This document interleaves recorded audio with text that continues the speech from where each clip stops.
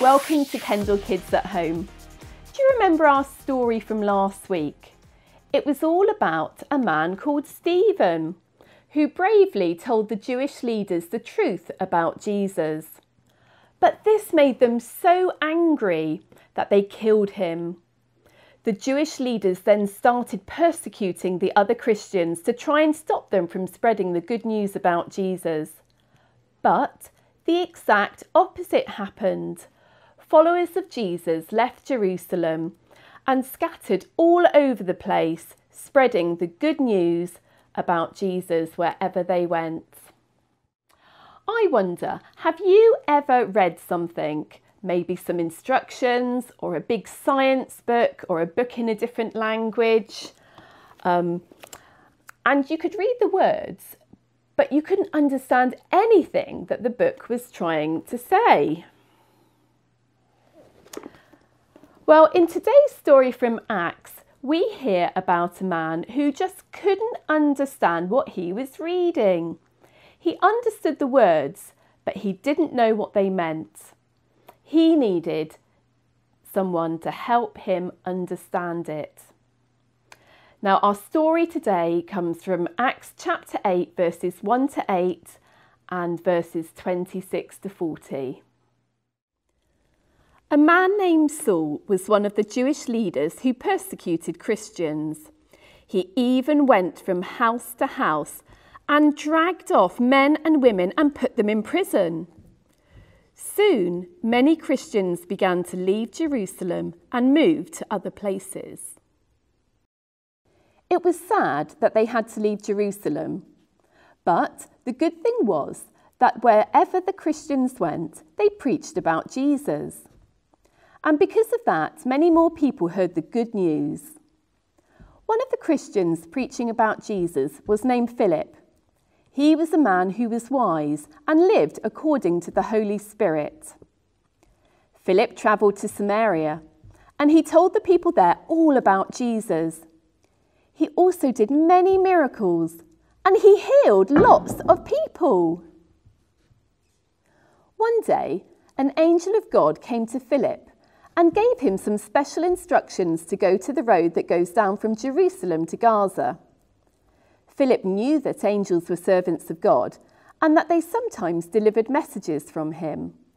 So he did just as the angel directed. When he arrived at the road, Philip looked up and saw an important-looking man in a chariot. Now, the man was from Ethiopia and was an important official in charge of all of the Queen's treasures. He was on his way back home after going to Jerusalem to worship. The man was reading from a scroll that contained the writings of the prophet Isaiah. He was reading about a lamb that was sacrificed, but he did not know what that meant.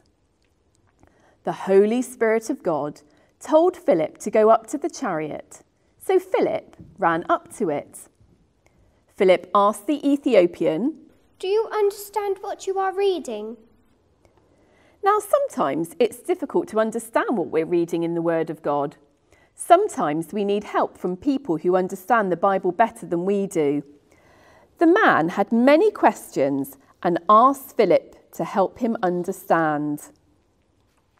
The Ethiopian showed Philip the scripture he was reading, and Philip began to explain it to him. Then Philip went on to tell him more and more about Jesus, so that the man could understand that Jesus was really the Lamb of God. The man must have thought, "Oh, I see now, I understand what Isaiah was talking about." The Ethiopian was so happy to hear the good news of Jesus. Now, the Ethiopian was really excited. He wanted to have his sins forgiven so that he could be a follower of Jesus.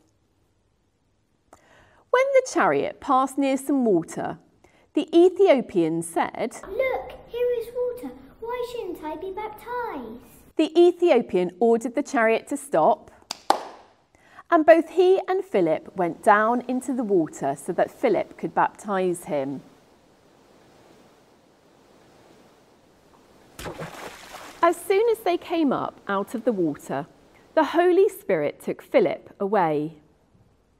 He later appeared in another town and went on teaching many other people about Jesus.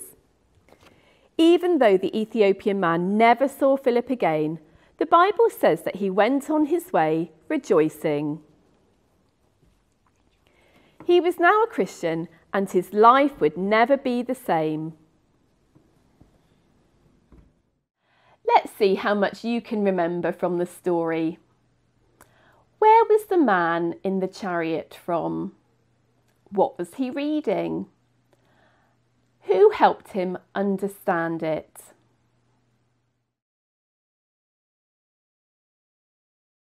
Philip helped the Ethiopian man to understand the scriptures. But when you have questions about what you're reading in the Bible, who can you ask to help you understand it? Maybe your parents or whoever you live with. Maybe your grandparents or your Sunday school teacher. Maybe you could even ask an older brother or sister. But what about if one of your friends has questions about God or something in the Bible? Would you be able to help your friend understand the good news about Jesus? Today we're going to see one way that you could share the gospel with your friends. I know some of you will have seen this before, but it's always a good reminder to see it again. You're going to need 5 different colours to help you tell the story. You're going to need gold, black, red, white and green. You might want to make one of these books, or you could have a bracelet with some beads on it, or you could even paint your nails with the right colour. Today I'm going to tell the story using this special bag. The colour gold reminds us of heaven, and in the Bible we are told that in heaven the streets are paved with gold. We're also told there is no sickness or pain. But the most wonderful thing about heaven is that is where God lives. It's God's home. Now God loves each one of us and wants to be with us, but there is one problem. This darkness represents the dark things that come from sin, and sin is the wrong things that we say, the wrong things that we do, and the wrong things that we think. All of us have messed up and we've turned away from God. And because of this, we can't be with God because God is perfect. He's perfectly good and perfectly clean. We can only be with God if we have clean hearts. But we can't do that by ourselves, so God made a plan. Red represents the blood of Jesus, and it's the only way that our hearts can be made clean. God loves us so much that he sent his son Jesus to earth. Jesus was different from any other person because he never did anything that was wrong. He is perfect, just like God his Father.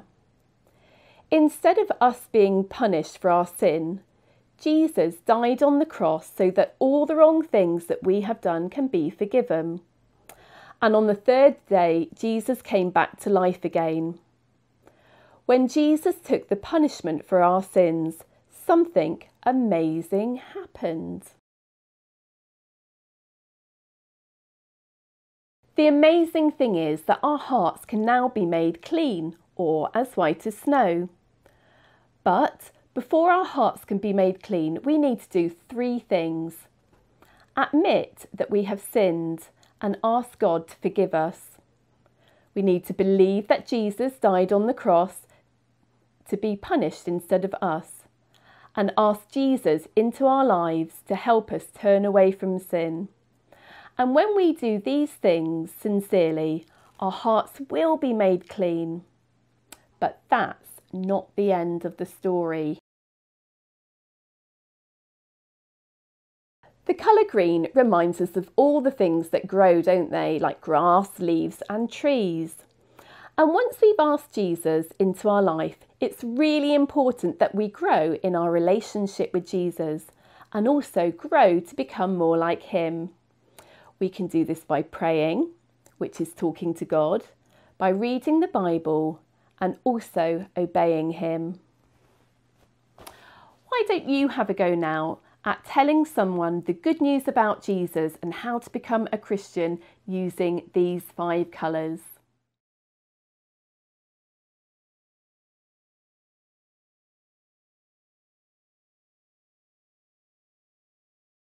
Let's pray together. Dear God, we thank you so much for our amazing story today about Philip and the Ethiopian man. We thank you that because Philip told him about Jesus, the man became a Christian and asked to be baptised. Help us to be bold like Philip and tell others about Jesus. Please give us the right words to say so that we can help people understand the good news message. Amen. This week, why don't you have a go at either making a little book like this or a bracelet with some different coloured beads with the 5 colours, and practice saying what each of the colours means, so that if you ever get the opportunity to tell one of your friends about Jesus, you'll know exactly what to say. This week, you could also pray for a friend or a family member who doesn't know about Jesus yet. Well, that's the end for this week, and next week we will be hearing another amazing story from the book of Acts. Bye!